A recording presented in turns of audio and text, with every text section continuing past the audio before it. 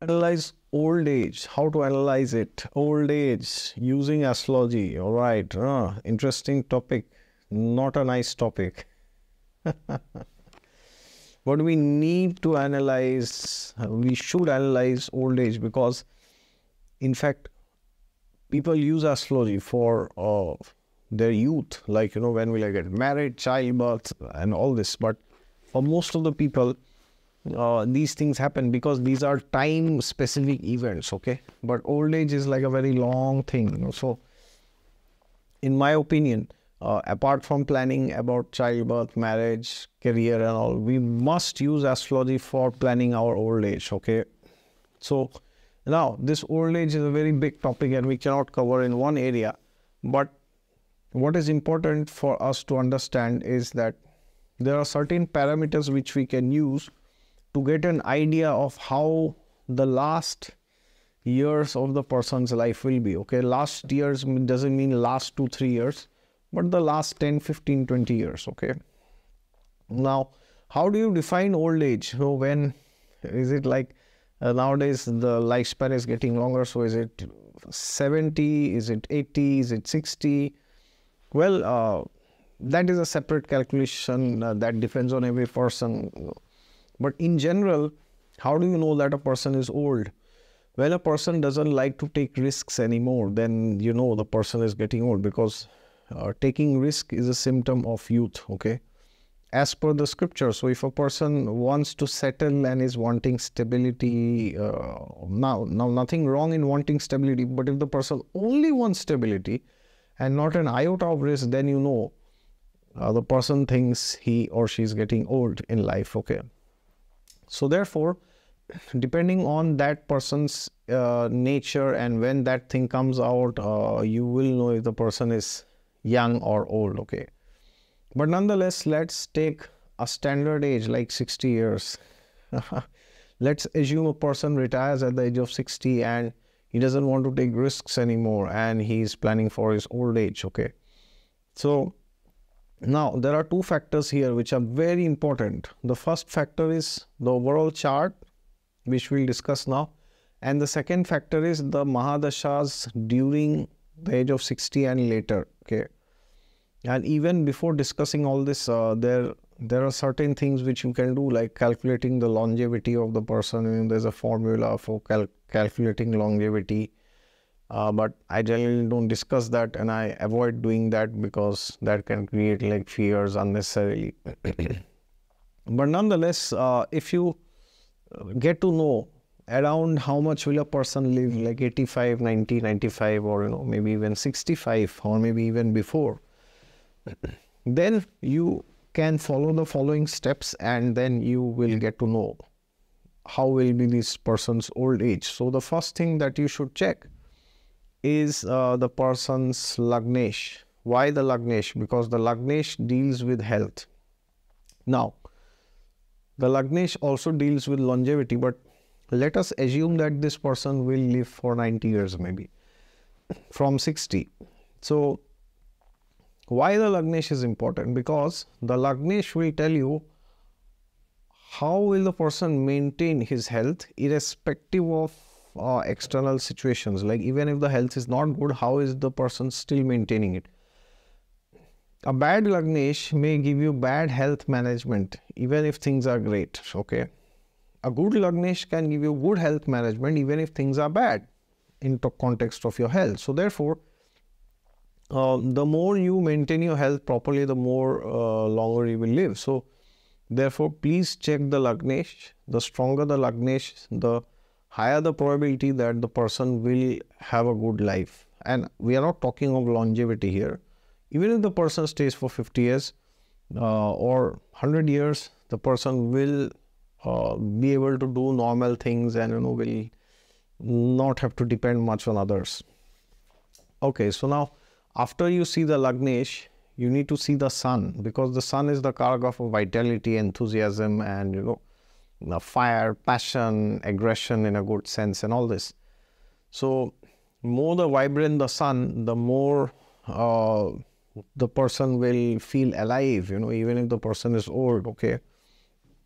And then, of course, we need to check the fifth house. This is the third thing. The fifth house will tell you what a person is passionate about throughout his life. So if the person has a bad fifth house, or average fifth house rather, then the person may not have any strong desire to live and to live a long life. The person may want to live for 1,000 years, but there will be no worthwhile reason for the person to live. Okay, even if the person is young, he will be depressed. Okay, so therefore, if the fifth house is very strong, then you know that this person will have some very strong desire, some love, some passion, some enthusiasm, some vigor, some vitality, and this person would love to stay till that purpose is fulfilled.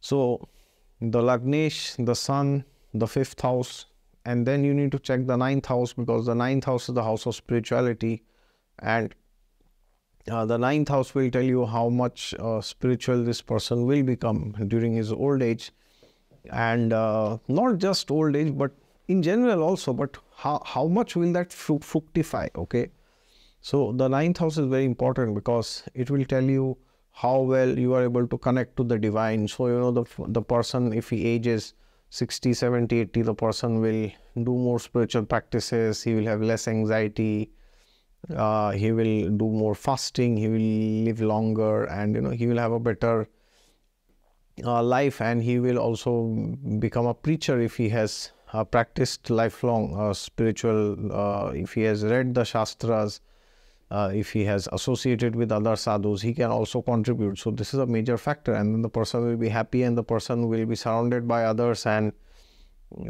as modern medical science has proven many times that your mental health, your social connections, your happiness, friendships has a long it takes you a long way when it comes to your physical health. Okay, so therefore, if you feel that you are not happy enough, maybe you should join some spiritual community that will actually boost your happiness. Okay, so what is the next parameter that you should look? The next parameter is you should look at Jupiter. Why Jupiter? Because Jupiter is a very important planet. He is the Karaka for the 9th and the 11th houses, apart from 2nd and 5th and the 7th for ladies. So Jupiter will tell you how blessed you are by God, how blessed are you by your karma. And it is said, in the scriptures, for a man, his wealth is, his good karma is measured in 3 ways. So one is if he has a good wife who supports him, and the second is easy if he has a lot of wealth and prosperity, by which he can have a easy, good life. And the third is if he is blessed with good children. Okay, so these are the 3 ways by which you can measure fortune for a man. But of course, among the 3, the scriptures say that if a man has a good wife, then he is most fortunate. Because wealth may stay with you, may not stay with you. Children may stay or may not, but if your spouse, your wife, or even your husband stays with you for long, then you are very fortunate. So if Jupiter is well placed, then the person gets support from society and other things, and by that the person can have a relatively better life, old age care and all this. So if Jupiter is badly placed, you won't get help from society. You are all by yourself. Okay, so then the next thing that you need to check is your your 10th house. Okay, why am I saying the 10th house? Because the 10th house is the house of karma. So what kind of karmas are you doing? If the 10th house is not good, the person does not have any ambition or anything like that, and the person then, when he turns 60, he or she feels, that's it, my life has kind of ended, I've retired. But if a person is having a strong 10th house, then the person is very much motivated to do something in life, even if the person is 100 years old. Okay, so therefore a strong 10th house will take you way ahead in your old age also, and during your youth, of course. All right, so these are some factors and parameters which you can look, and there are 1,000 other factors which you can look, which you should look. And another thing is, of course, you should check the moon, because the moon is the karaka for longevity and good health. White blood cells, which show your immunity, they are also controlled by the moon. So if the moon is well placed, then the person is happy, and the person is likely going to have a better life, irrespective of how the externals are. Okay, so therefore please check how the moon is, what is the moon doing, and at the end, do not forget to see which dashas a person is running. Okay, so if the person has good dashas and all these factors or majority of these factors are supportive, then the person will have pass away from this world in a relatively better way.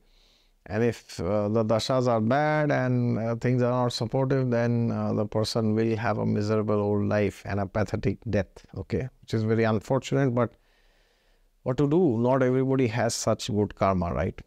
So therefore, depending on their actions, they will go to the next body, which could be of a human or animal or any bird or anybody, or they may ascend to the heavenly realms, or they may go to the hellish existences. Or if they remember Krishna at the time of death, they will go back to the spiritual world of Vaikuntha, as Lord Krishna says, Yad gatvanani vartante tadhama paramam mama. The one who reaches my abode, oh my dear Arjuna, never returns back. Okay, so depending on your actions, your end result and your next life will be decided. All right, thank you so much. If you want a consultation from me, you can find my website down in the description section. God is there with you all the time. Just look to Him at the end of your life and you will find Him for sure. Thank you so much for your patience, and if you like this video, hit the thumbs up and share it with somebody who you think is getting old. All right, thank you.